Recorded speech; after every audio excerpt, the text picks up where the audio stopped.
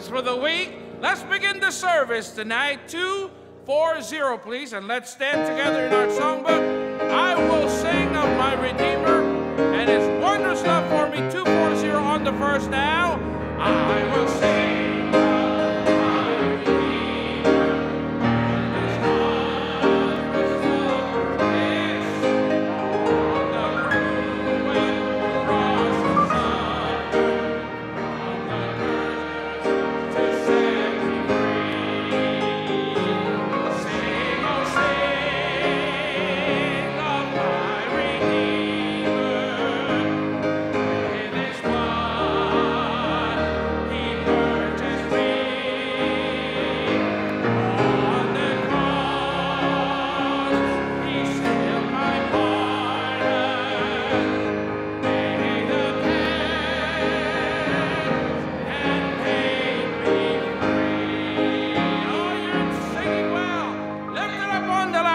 Now, I will sing of my Redeemer. Yes, he from death to life brought me, Son of God. Sing, oh sing, sing, oh sing of my Redeemer.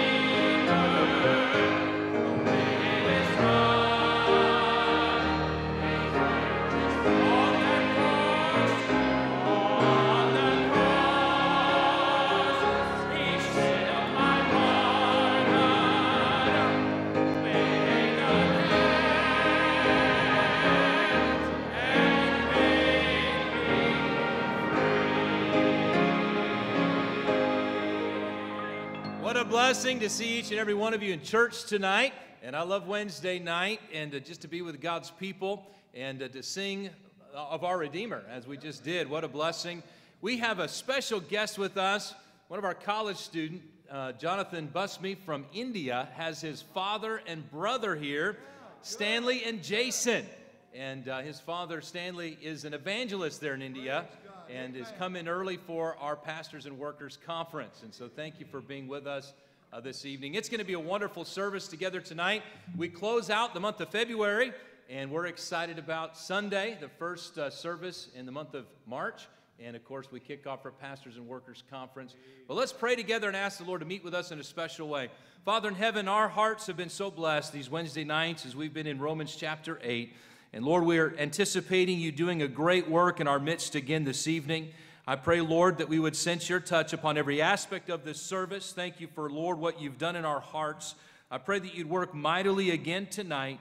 May you receive the glory and honor for what you do, for we ask these things in the precious name of Jesus. Amen. You may be seated. I heard an old story how a Savior came from glory. 523, please. In your songbook there, all we're singing well tonight. 523 on the verse. I heard an old story how Savior came from glory. How he died on Calvary to save a wretch like me. I heard about his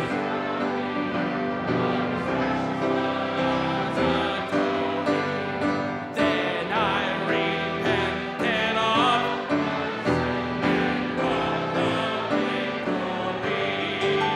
Oh, victory!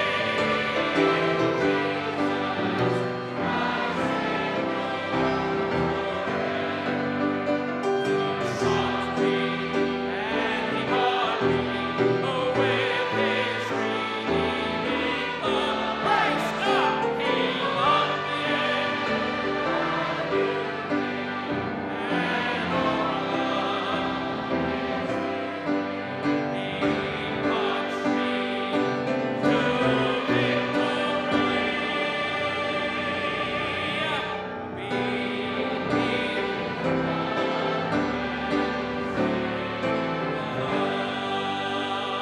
Now we'll sing that last verse together. I want to hear the men. We'll shout it out up there and praise God. Can we try that? Ready? Up there. One more time. Up there and God. All right, on the last together now. I heard about a mansion He has built for me. And I heard about the streets of gold beyond the crystal sea. About the angels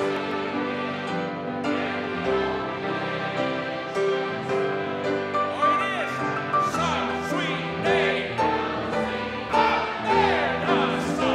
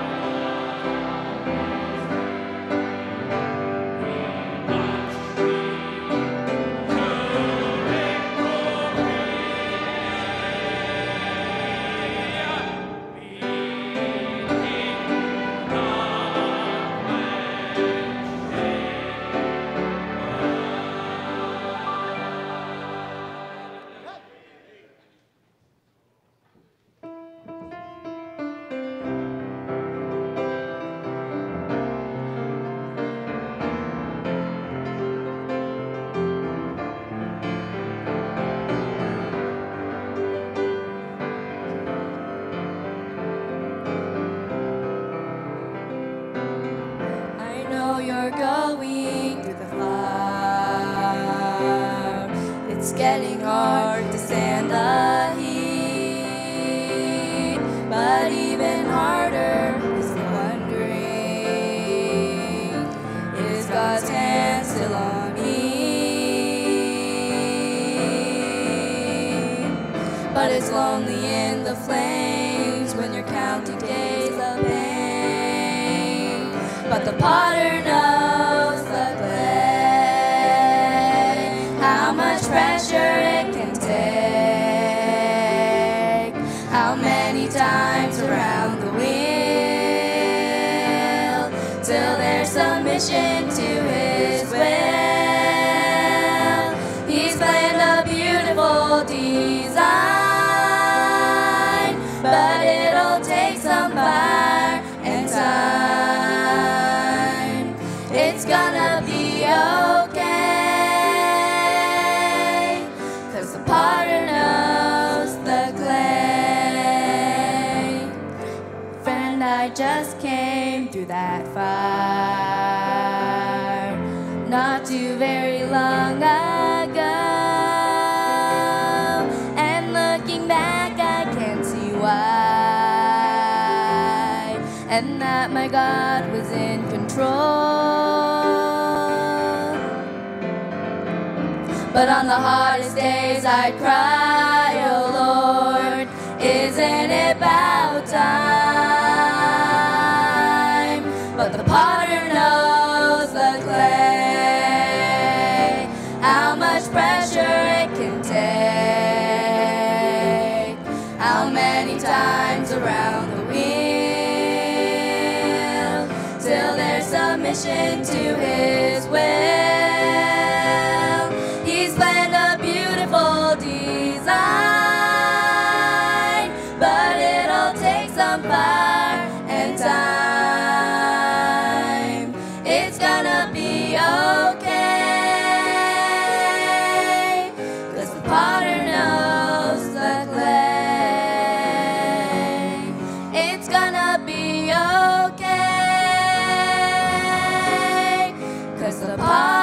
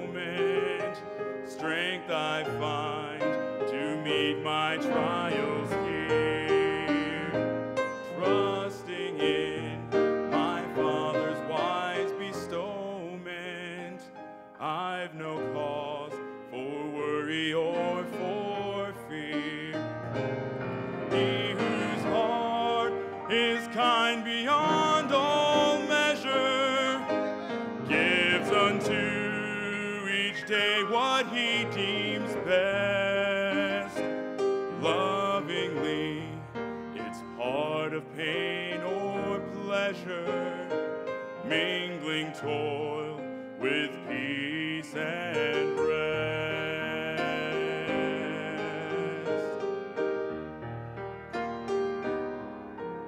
Every day, the Lord himself is near me, with a special mercy for each hour. All my cares he gladly bears and cheers me, he whose name is Counselor and Power. Help me, Lord, when toil and trouble meeting, ere to take as from a father's hand. One by one, the days, the moments fleeting, till I reach the promised land. Till I reach the promised land. I'd like to thank our specials for tonight.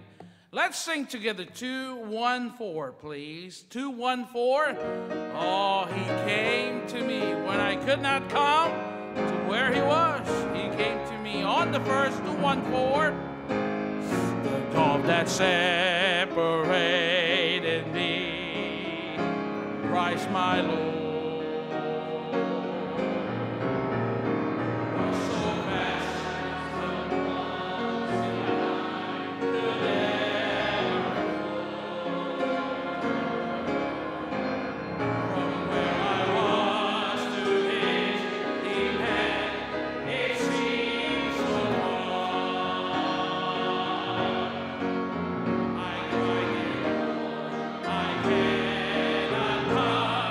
To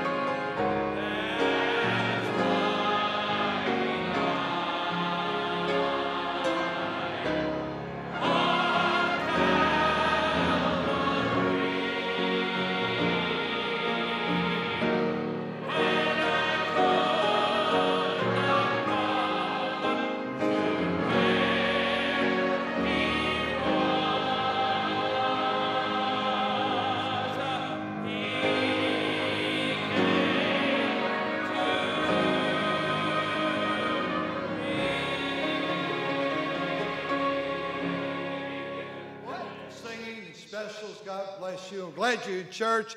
The ushers are coming through with the bulletin for tonight. Raise your hand if up in the balcony, the lower floor, we've missed you. Be certain to thank the workers with your kids when you pick them up tonight. And they're in their children's program, 6th grade and below. And we're very grateful for those workers that would work a job, I would imagine, every one of them today, and yet go in there and work with your kids. It's wonderful. It's been a good day in all the chapels and the services, and it's been wonderful to be around here with no mask on today.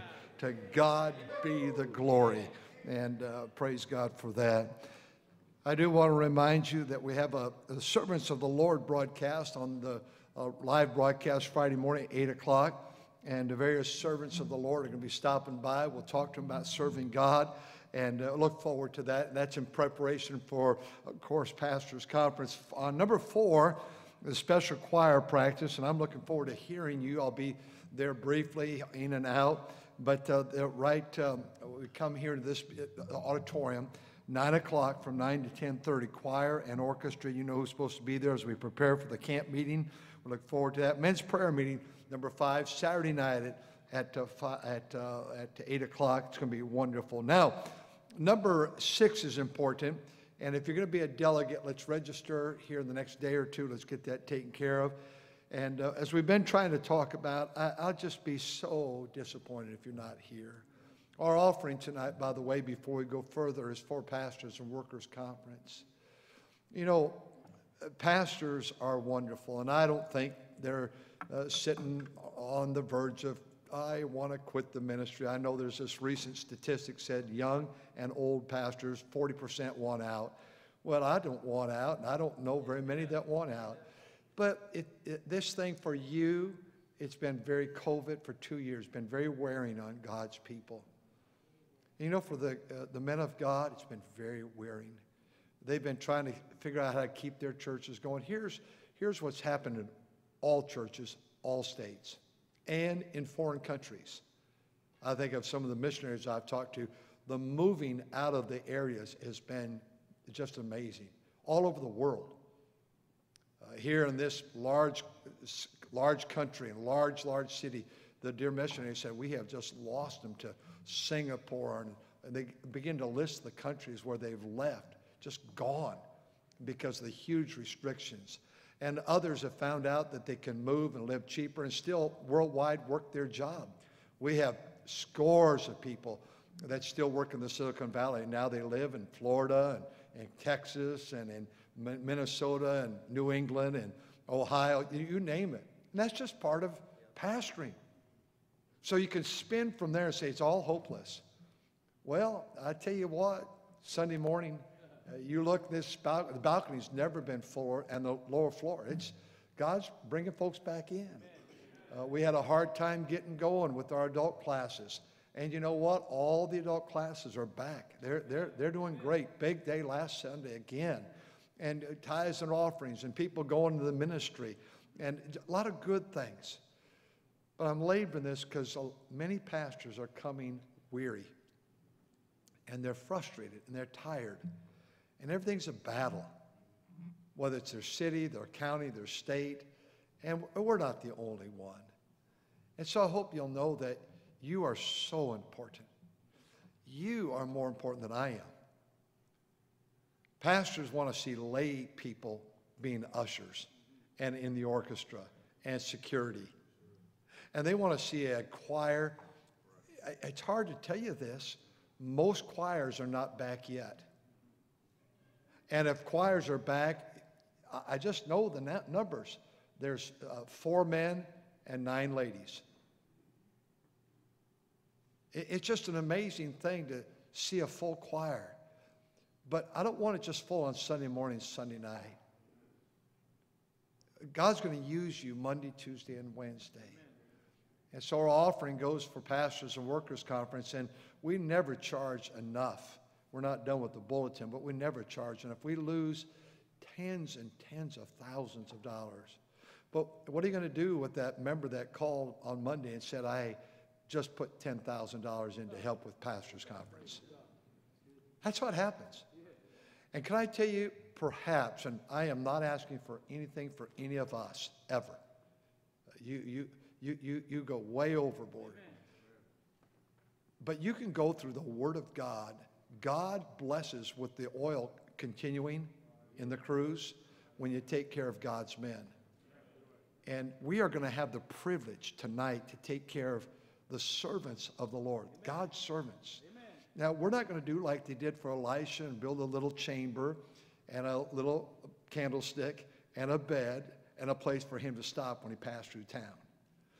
But we're going to invest in them for this next week while they're here. And there'll be many Sundays. Please, when they sit by you, you greet them. And let's be there. Number 7 is a big announcement. We need you to park at Oracle. And parents, if your teenagers or college-age students drive cars, they need to help us all week long. You know, we're so glad, Jonathan, to have your family here. And they got in. We had a delegate coming, flew all the way across the world, and arrived in San Francisco yesterday. He's been in the States several times. There's no blot against his life. There's no reason for him not to come until you get an atheist that after 8 hours said, you get on a plane and go back. And that dear man was so excited about being here. And after flying all those many 16, 18 hours, he's flying back right now. And this church will make sure he gets all the supplies, all the products. But we must do our best to try to help these men. Our church, we like to give things away. We're going to try to treat them like they're very, very special. I mean very, and you're the best at it. Ushers, please come. And we're going to ask God to give us a good offering. If you don't have it available tonight, or if you don't give online tonight, I know many of you do it right from where you're seated there. We're going to have you take care of that on Sunday. Let's all bring a gift. Brother Burcham, if you will, he's going to lead us in prayer. And then after the offering, I'm going to go sit by my wife. I've been listening to the preaching on Wednesday night, who's ever preaching, and I love it. But I feel like it's because it's in here, but I want to be the number 1 cheerleader. And so, you know, I'm always amening everything and clapping my hands and fired up. I woke you up there and fired you. But I'm too loud next to my wife. So last week I moved over because I can hear her. She's doing this, you know, bless her heart. I am loud. I love being loud. Manna, you know what I'm talking about. But so I said, you know, next week, which is tonight, I said, I'm going to sit in the balcony somewhere and just amen.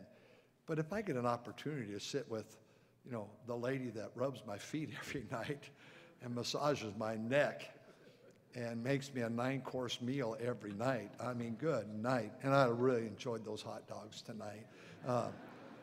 We didn't have one. So I'm going to go. I'm going to tone it down. Why am I saying that? Because you have to tone it up, men. All the men, give me an amen right now. Yeah, that's what I'm talking about. And get real happy once in a while. And praise the Lord. Come on, preacher, preach it. So I'm going to sit over here like I'm in a Presbyterian church tonight. And are you ready to pray? I've been waiting. You got a prayer? Yes, sir. Got it all outlined? No, sir. Let's pray. Our Heavenly Father, Lord, we thank you so much for your many blessings upon us. Lord, thank you for the opportunity to be called a Christian, to know that our sins are forgiven, our names are written in heaven, that this world is not our home, we're just passing through, that the troubles and cares of this life are only for a season. For soon the trumpet will sound, and we'll be caught up to be with you forever in a place of joy and happiness. Now, Lord, tonight on this journey, you've given us the opportunity to be a blessing to your servants.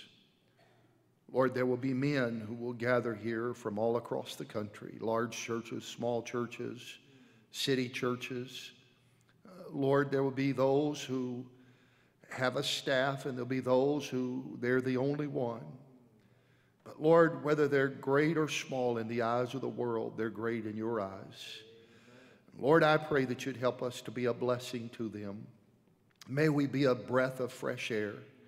May we be an encouragement. Lord, I pray that every man who comes to this place that leaves every servant of you, every pastor's wife, every church member that comes.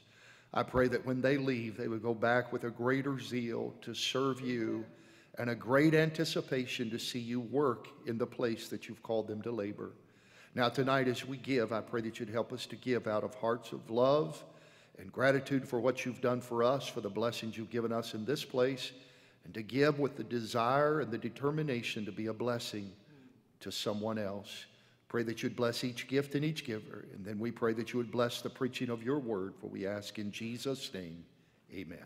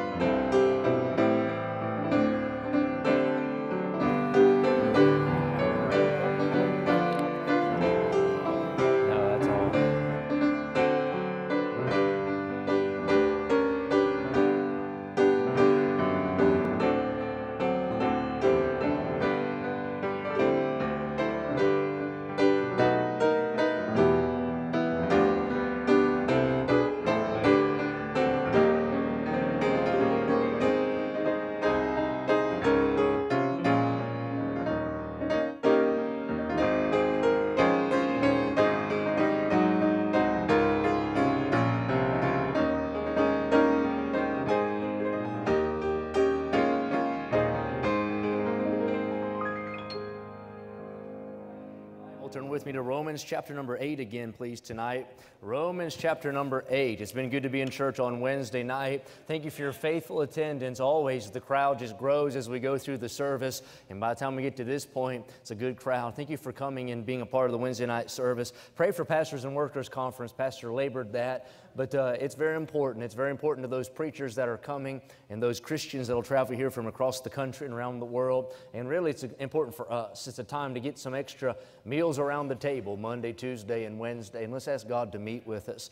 And Brother Jonathan, it's a blessing to have your dad and your brother here, and your son's a blessing, really. He's mature, he's a good preacher, and I appreciate him. He has horrible taste in friends, as you can see there, but he's a great young man. Romans chapter number 8. We're going to look at the last 7 verses of the book of Romans tonight. We'll read verse 33 down through verse number 39, and that'll finish this chapter in the book of Romans. And I've enjoyed being in this chapter in my own personal Bible study and then with you on Wednesday nights, and I'm praying God will encourage us again. This entire chapter really is just a chapter of encouragement. And I thought about that. Why in the world would the Lord have me spend 3 weeks in a row, Wednesday nights, on encouragement? It's been 1 week, and then last week, and then tonight. And then I thought, here's why. Because this coming Wednesday, Brother Martinez, we're not going to probably get that, right? We got Tony Hudson coming. So I thought maybe 3 weeks of encouragement will balance out 1 Wednesday of Brother Tony, okay? So Romans chapter number 8, verse number 33. Look what the Bible said. Who shall lay anything to the charge of God's elect? It is God that justifieth. Who is he that condemneth? It is Christ that died, yea, rather that is risen again, who is even at the right hand of God, who also maketh intercession for us. Who shall separate us from the love of Christ? Shall tribulation or distress or persecution or famine or nakedness or peril or sword? As it is written, for thy sake we are killed all the day long. We are accounted as sheep for the slaughter. Nay, in all these things we are more than conquerors through him that loved us. For I am persuaded, and I was studying, and one commentator said that's in the present tense, and he said that means it's a past decision that carries on and continues. So what Paul is saying is this: I had been persuaded, I am persuaded, and I'll be persuaded of this even tomorrow. He's pretty well settled on it. I am persuaded that neither death, nor life, nor angels, nor principalities, nor powers, nor things present, nor things to come, nor height, nor depth, nor any other creature. Just in case somebody might say, but you didn't mention my problem. He said, nor any other creature shall be able to separate us from the love of God, which is in Christ Jesus our Lord. As you begin to study verse 33 down through verse number 39, Paul is giving us a section of the chapter that deals with our security. And our security in Christ has nothing to do with our performance. It has everything to do with our position. We are in Christ. We are in Christ eternally. We are saved eternally, and thank God we are secure eternally. Paul goes through this chapter, and basically he'll ask about 6 different questions, we could say, or he'll bring up 6 different times different things and says, can this separate you from the love of God? Can this separate you from the love of God? Can this category separate you from the love of God? And over again he asks the questions, and then all of a sudden he just says, I'm persuaded there's nothing. No time, no place, no way, no how ever that can separate us from the love of God. Think about that line that says, wonderful things in the Bible I read, but this is the dearest, that Jesus loves me. For a little while this evening, I want to preach on this thought. There's no who, no how, no way, no what, no when, no never that can separate us from the love of God. Lord, I pray that you'd help your people tonight, please. I pray for liberty to preach the message the way that you put it upon my heart. I pray that you'd encourage that one who's struggling, that one who's fearful, maybe that one who battles with doubt. I pray that we'd understand that the love of God is inescapable, it's inexhaustible, and it's inseparable. Thank you for the privilege to preach. I pray you'd use me in Jesus' name. Amen. Last year, my family and I got to use a swimming pool that was private. Nobody else was there, but we got to use it for a few days. Every point of that swimming pool was too deep for Lincoln, my little boy, to stand in. He doesn't know how to swim yet, so we always put floaties on his arms, which he likes that because he thinks those are his muscles. So he likes the floaties. I'm surprised he doesn't wear them to school. But he had to use those to get around the pool. Every point of that pool was over his head. After a while, he got a little bit more used to the water, and we convinced him to take off the floaties, and he was nervous because he can't swim, so I held him in my arms. We went around that entire pool together. Every point of that pool was over his head. At any moment, that water was too deep for him, and he would go under the level of the water, but for the fact that he was safe in the arms of his father. And here's what he determined, here's what he would have understood. His safety was not dependent upon him or his ability to keep his head above the water. His safety was dependent upon his father and the strength of his father and his ability to keep his head above the water. Here's what I know. Salvation at every point is too deep for you. Amen. The struggles of life at every point are over your head. The storms of life at every point are too deep for you and I, but I'm glad it is not dependent upon my performance and it's not dependent upon my power, but I am safe in the arms of God every point along the journey. It's been said that Romans is the diamond ring of the Bible. And if that be true, chapter 8 must be the glisten upon the ring. I believe this is the peak or the summit of Paul's correspondence to this church in Rome. I've already told you this is a chapter of encouragement for embattled Christians. Now, this chapter does not hide us from the fact that we will have adversity. But I'm glad neither does it leave us from the truth that we will overcome our adversity. In verse 37, the Bible says this, nay, in all these things we're more than conquerors through him that loved us. And here Paul's pen, guided by the Holy Spirit of God, gives us a chapter that I believe would steady the heart and stir up the faith of those Christians then, and it ought to do the same for you and I here tonight. Paul introduces this chapter with a phrase, and that phrase is in Christ Jesus. In fact, he begins the chapter with that phrase, and he also closes the chapter with the same phrase, in Christ Jesus. It all starts in Christ, and it's all summed up in Christ. It begins in Christ, and it ends in Christ. It is Jesus at the starting gate, and it is Jesus at the finish line. And could there be any more encouraging truth for the child of God than that is Jesus in the beginning, is Jesus throughout the journey, and is Jesus at the end, and it'll be Jesus throughout eternity.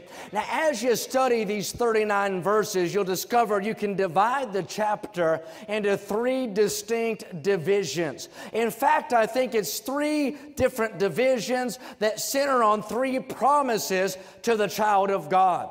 If you study out the chapter, there's a promise or division concerning our sonship. Then there's a division or promise concerning suffering. And then the section we're in tonight is a division concerning our security. In verse 1 through 16 is the division or section on our sonship. In those verses, we find such statements as the adoption that we have, or the Spirit of God that within us cries out, Abba, Father. And that's a great Bible promise tonight, that we are the sons of God. Behold, what manner of love the Father hath bestowed upon us, that we should be called the sons of God. You might be here tonight and not have an earthly family, or maybe you have a dysfunctional family, or maybe you have a divided family, and you might not have a good earthly father or an earthly sibling or an earthly mother, but I'm glad if you're saved, we're all part of the family of God. And I'm glad that I've got a heavenly Father and a heavenly city, and I've got a big brother named Jesus, and all of heaven is ours to look forward to. In verse 17 through 30 is the next division. It deals with our suffering. If you study it out, it talks about the glory in our suffering, God in our suffering, and the goal of our suffering. It's just a fact of life that all of us will have seasons of suffering, but I'm glad God's in control, and it's for our good, and it's for His glory. Here in verse 31 through 39, this section deals with our security. It talks about the fact that we are safe in the love of God, which is anchored in the Lord Jesus Christ. As I was studying this, I saw the Apostle Paul acting as a shepherd, leading these believers into the perfect pasture for their life. They're having a hard time in Rome. They're a hated people. They're dealing with hell by the acre, if you will. They're hunted and persecuted. And so Paul gives them some verses on assurance. I don't doubt that their flesh felt very insecure in the city of Rome. So Paul leads them to these still waters and gives them this blessed assurance that not only are we saved for eternity, but we are inseparable from the love of God in time. That word secure means to free from danger, to keep, to get a hold of, and keep possession.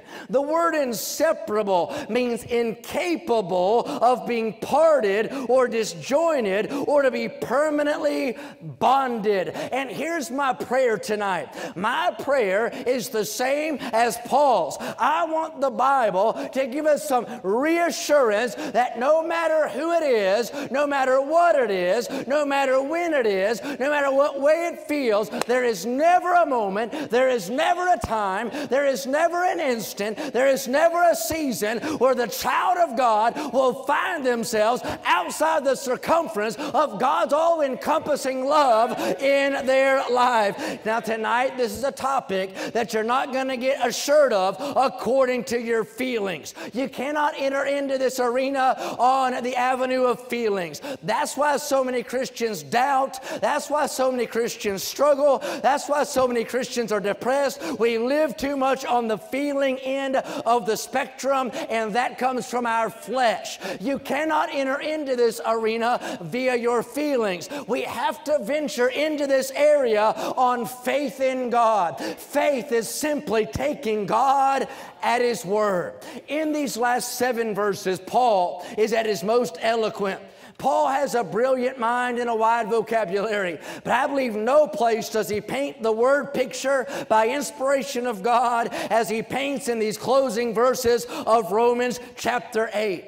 Last week, I talked about verse 31, where Paul tells us God is for us. But now we get the conclusion of the matter. Not only is God for us, but God is always, perpetually, and eternally for us. The theme of the text is the love of God in Christ Jesus. So you notice the love of God is a concentrated thing.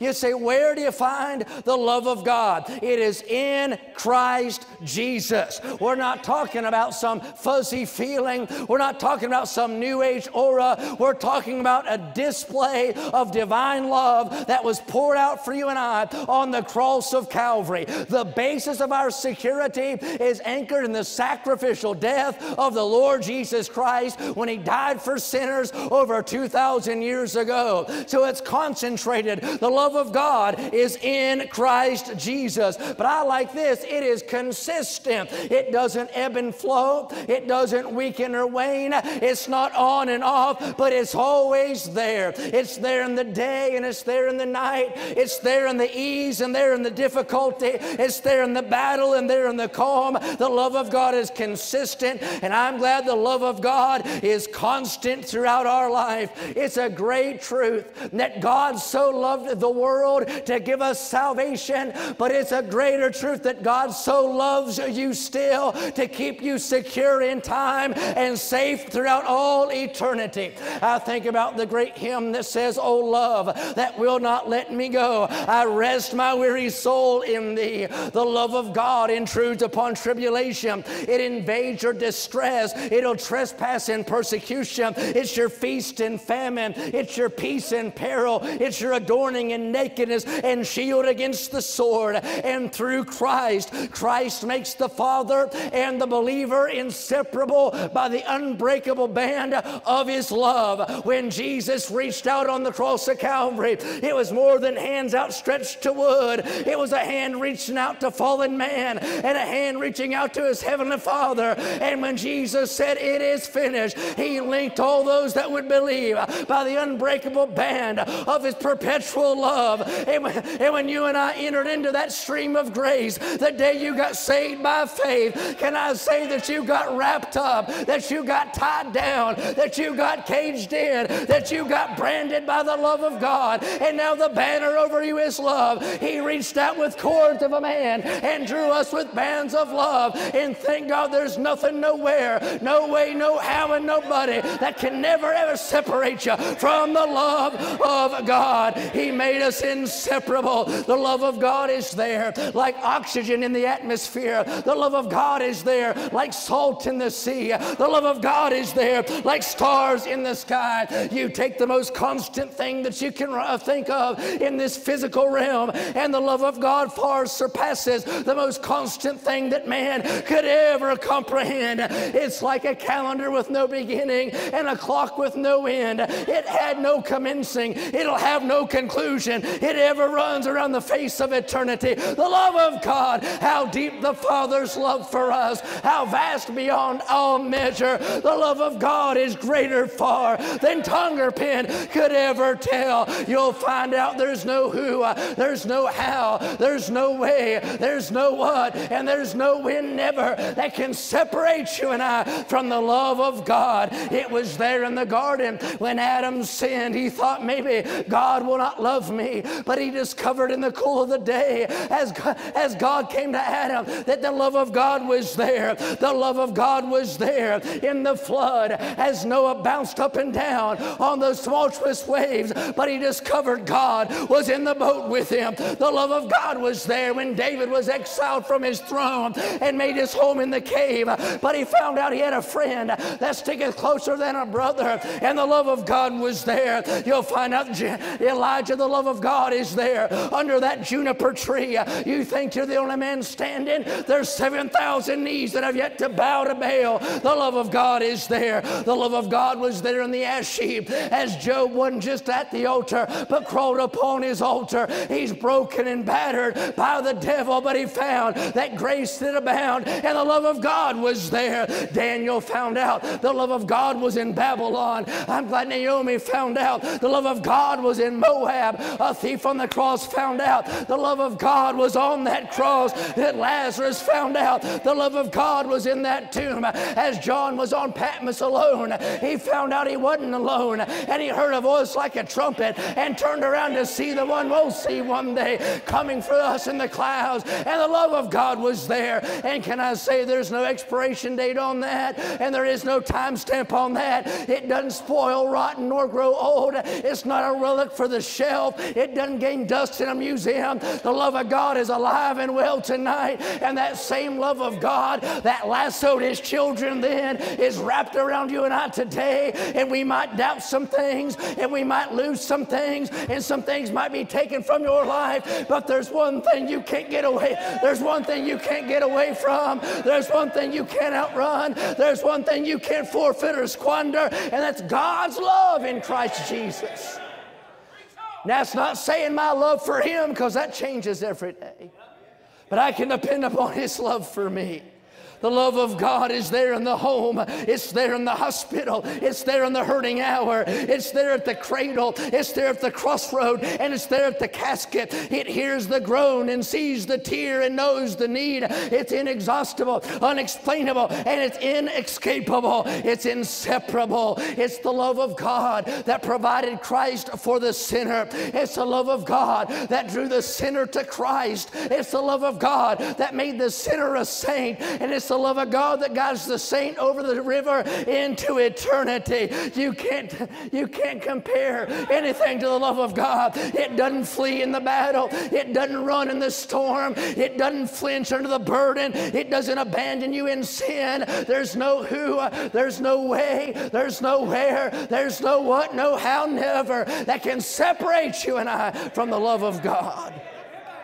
Paul can pen and sign his amen to this based on past experience and present circumstance.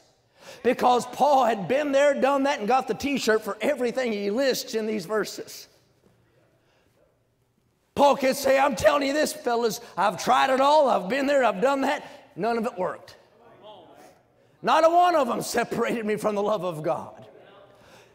I've been beaten and found the love of God was there. I've been in prison and found the love of God was there. I was shipwrecked and found the love of God buoyed me in the sea. I was stoned, the love of God was there. I was let down in a basket and the love of God was there. I've been scorned and slandered, but the love of God was there.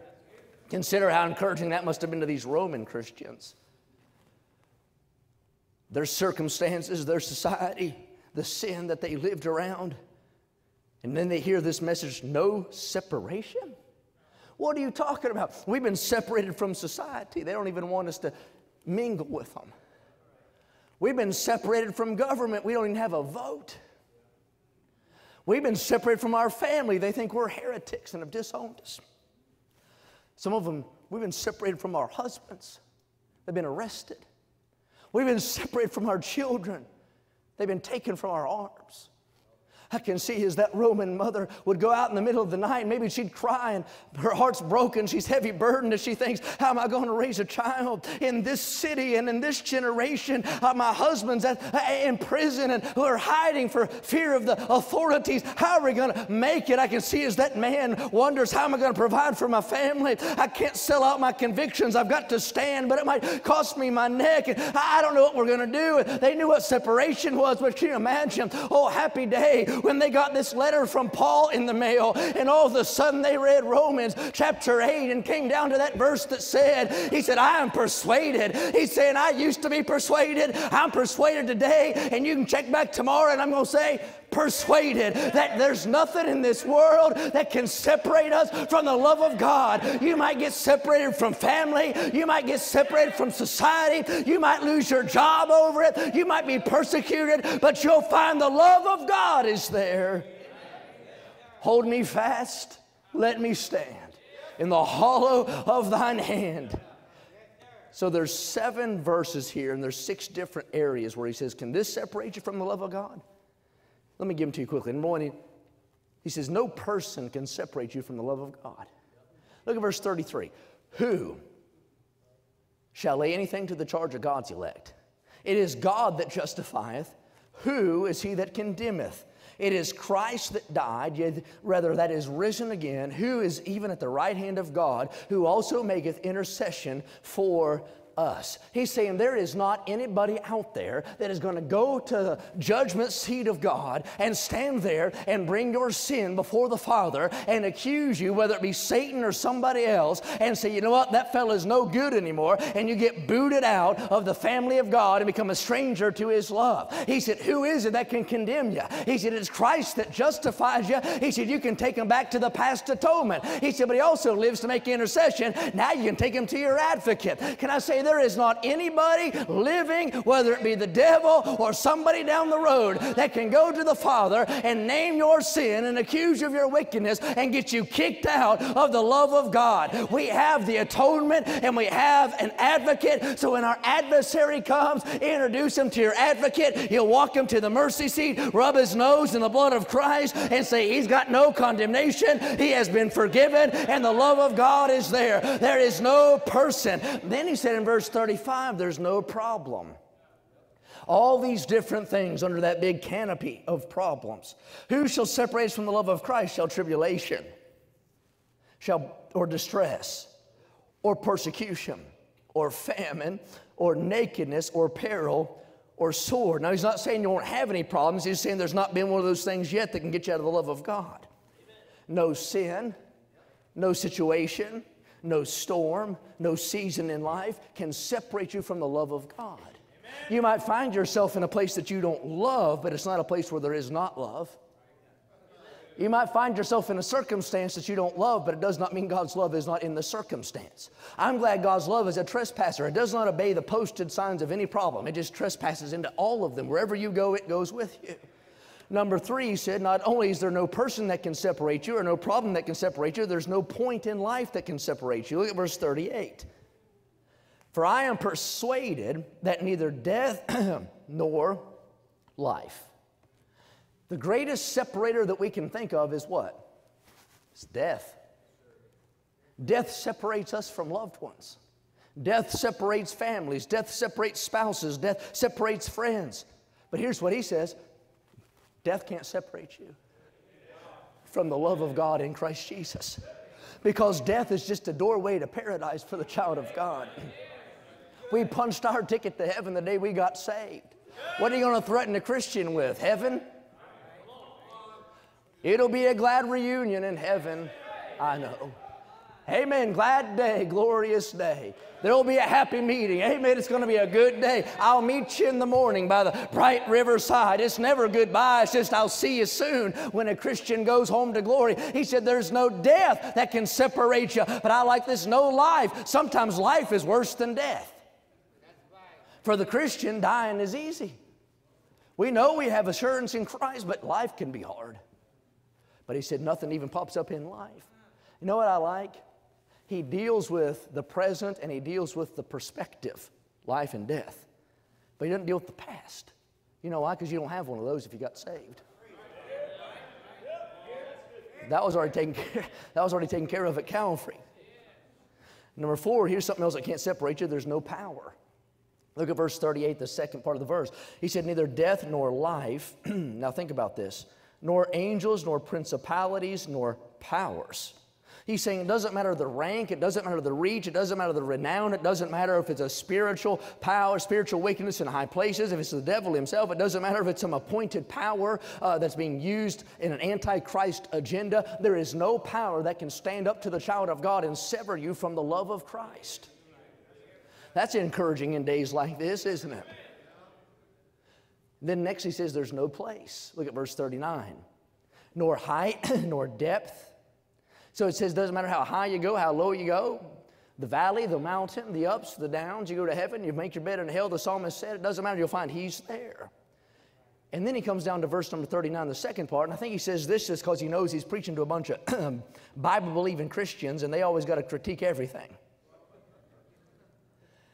And he said, there's going to be some smart aleck out there listening to my sermon saying, but he didn't say what we're going through. So he said, let me just throw this in there for that person. He said, just in case I missed everybody, let me just throw this out there. Nor any other creature. You know what that means where I'm from? Not nothing ever. He says all these country people talk slow. I've proved you wrong. I said, not nothing ever. Never ever. I was reading one commentator said, any other creature. He said that means anything in this universe, or if there's another universe or another universe, because there's only one creator. He's on our side. No creature. That means you just fill in the blank of what you think it is, or what you've done, or what you've thought, or where you're at, or what you're feeling. And I'll guarantee you this right now. If you're saved, then God loves you. And there's nothing you can do to lose that. You say, well, I better get right with God. No, positionally, you're already right with God and cannot be anything but right with God, because you're in Christ Jesus. So here it is. You don't have to struggle with your salvation, because it's not in you, it's in Christ Jesus. You don't have to struggle with worth, because it's not about your worth. We're all unworthy, but He was, and you're in Christ Jesus. You don't have to struggle with the fear, can I get it done? You can't get it done, but you're in Christ Jesus, and Jesus can get it done. Every point of that pool was over the head of my boy. He's as tall as this.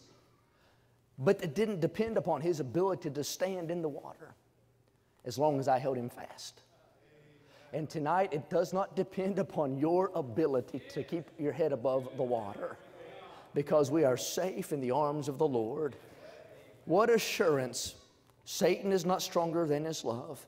Sin is not stronger than his love. Circumstances are not stronger than His love. Your feelings are not stronger than His love. Your love for Him is not stronger than His love. Death, life, eternity, not stronger than His love. Paul said, I know whom I've believed and am persuaded that He's able to keep that which I've committed unto Him against that day. We're in Christ. That's where we are. When are we in Christ? Always. How are we in Christ? Via the love of God. I thought about this, and I'll close. Sandwiched, preacher, in the midst of these verses. I mean, right in the middle of it all. That's where Paul anchored verse 37. Nay, we're more than conquerors. What a message. In the midst of all of that mess, we're still conquerors. But not just conquerors, we're more than a conqueror. You say, what's more than a conqueror? That's one who cannot be conquered ever. And it's through Him that loved us. So maybe you're here tonight and you drug yourself in here and you've been battling doubt or fear or whatever it is. Just let it go. You're anchored in the love of God that's in Christ Jesus. I'm going to pray the altar be open. Maybe you need to come and just say, thank you, Lord, for loving me. Isn't it amazing that He'd love us? For God so loved the world, you can comprehend that. But then you think, but He loves me. That's kind of hard to understand. But I'm glad for the love of God. I'm going to pray the altar be open. You come if God spoke to your heart. Spend some time in prayer. We're a son. We have security. There'll be suffering, but He's going to see us safe to the shore. Lord, I pray that You bless tonight. Thank You for the privilege to preach the Bible. Thank You for the Word of God. I pray it'd help our church family tonight. Thank You for the love of God in Christ Jesus. We pray these things in Your name. Amen. Let's stand on our feet if you would. The altar is open. If you want to come spend some time in prayer, why don't you come talk to the Lord tonight? Maybe you just want to come and say thank you to Jesus. How long's that been since you just spent a little bit of time at an altar and just thanked the Lord for loving you? Calvary, that is love displayed, that is love poured out, that is love manifested. And when you got saved, you entered into the love of God that's in Christ Jesus. Thank God for that. You can't name the thing that can separate you. You're in His hand, you are His hand. Think about it. We're safe and secure in the arms of God tonight. As she plays, altar's open. Why don't you come? Maybe you've been struggling with your salvation. You doubt in your salvation. Your security is not dependent upon your performance. It's dependent upon your position. And you entered into that position by faith, not by feelings. You take God at His word. God's not a liar. What about it?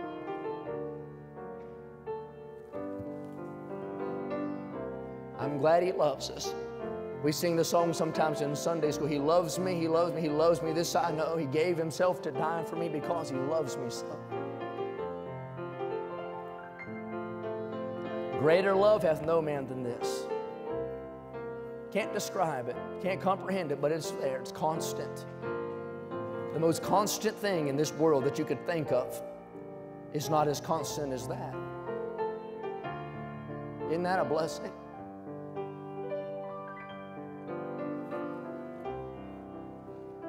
Why don't you pray a little bit for Pastors and Workers Conferences? This is our last invitation before Sunday.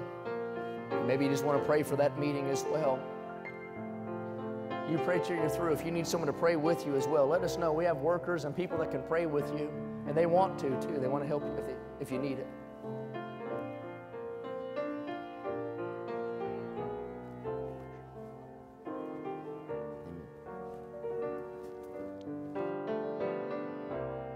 Father, it's been a wonderful, wonderful evening in your house. Our services are really brief, but in the midst of that brevity, we get to hear, we have heard those cousins all sing. What a beautiful song. And Brother Jackson singing, and the congregational singing, and the offering, and a bulletin, and then a powerful, powerful message. And an amazing invitation where people flood down these aisles.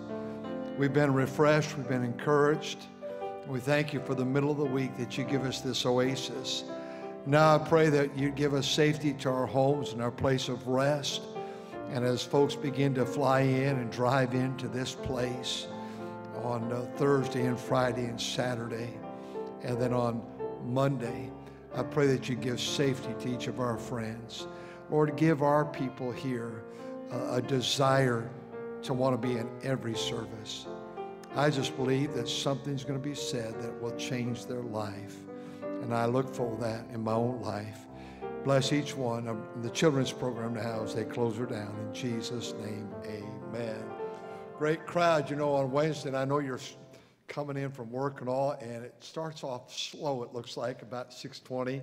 But it always fills up, and a great crowd upstairs here and down below, and a great message tonight. I want you to pray. Brother Burcham said something a couple years ago. I think it was in College Chapel or with our staff. He said, I try, at the end of the day, look back, what did I learn today? I don't know if he said it exactly, but what did I learn today? That's what I've been praying for this conference. My heart was totally changed in 1977, 78 at a conference with one word. That's all it was, one word. My ministry has pivoted from that one word. That one word literally changed my life. And I'd like preachers and delegates and even all of us to come and look for a statement. Look for a word. Look for something that's said. And let your life hinge from what God is going to give you. God will always give you something. That was so wonderful tonight. Let's straighten up the pew rack, if you will. I do want to remind you, I don't know how Brother Romero has this. I don't know if you begin downstairs and come upstairs. I think that's how it is. But this auditorium will be cleaned. And for some reason, if you cannot have a babysitter, it's best if you could get a babysitter. But let's say you cannot and they sit in the front row. Let's not play tag all through the auditorium.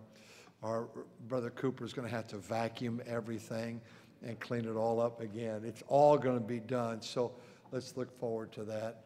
Thank you for your labor already. I don't know if the convention center is going to be open on Sunday, but it's getting set up and there's been construction going on. And I know many displayers are coming in on Monday. Their items have been set here. And it's just going to be a wonderful time. I love you dearly. God bless you. You're dismissed.